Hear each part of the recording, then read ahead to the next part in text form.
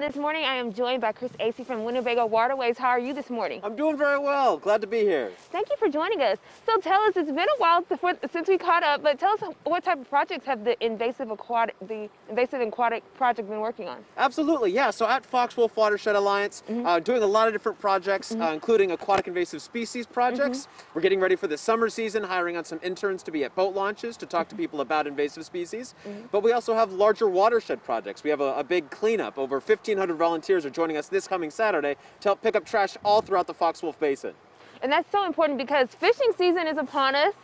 So I know you guys have been working on some things. So tell us a little bit about the Purple Strife project. Absolutely, yeah. So this Purple Loosestrife project, there's an invasive wetland plant called Purple Loosestrife. It has really pretty purple flowers, but it's really, really aggressive and pushes out a lot of our native species. So we're trying to get a control on this species in areas like this where there's just a few plants before it gets a real big, strong push into our wetlands.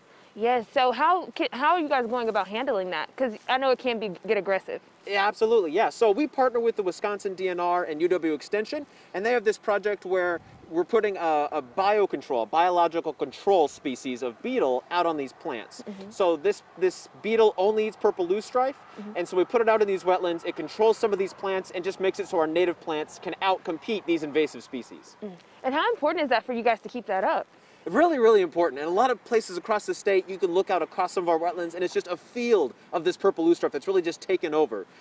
So we're trying to make sure that that doesn't happen in some of these early places, like right here in Taycheedah.